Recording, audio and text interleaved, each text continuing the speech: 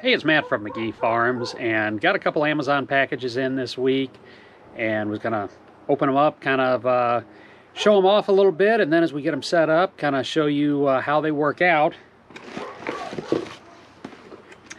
Ordered these the other day. You know, we've got our new peafowl pen that we're setting up, and also we got our chicken house.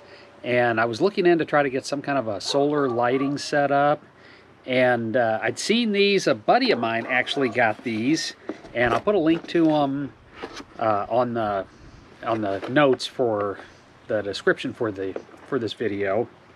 But they're small solar lights. They've got a little thing to hang. A buddy of mine uses these in his tent sometimes, and he's had real good luck with them. They're cheap, so I figure, well, why not try them out? So opening them up, looking through. Like I said, the lights look pretty nice. Kind of impressed with them. The only thing I'm not overly crazy about is the solar panel. It doesn't really have a way to mount it. It looks like, I don't know if this is like a sticky thing where you just kind of peel and stick. I don't know how well, you know, that's really going to hold up over time.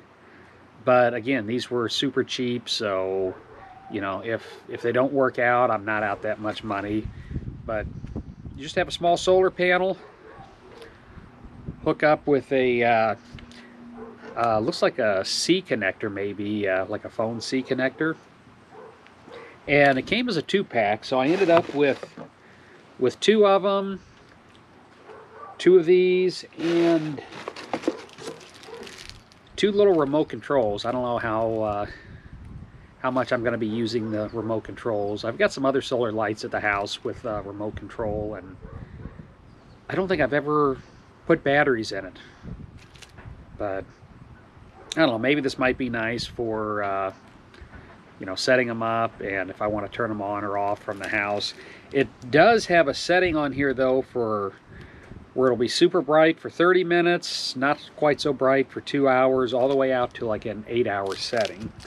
And my thinking is twofold. One, as far as leaving some lights on, it'll maybe help them, you know, if we have predator problems. I'm working on the predator problems right now, and hopefully by the time they become a problem next spring, they won't be a problem.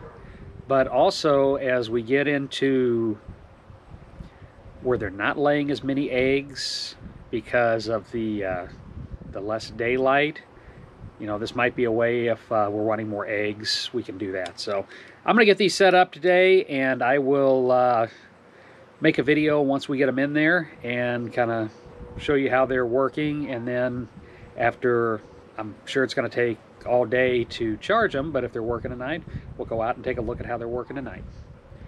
It's Matt with McGee Farms. Hope you enjoyed this video. Hope you enjoy all the videos. If you like it, please consider giving us a thumbs up down there at the bottom, leaving some comments, or subscribing to the channel. It's always appreciated, and it helps the channel. Till next time, have a great day.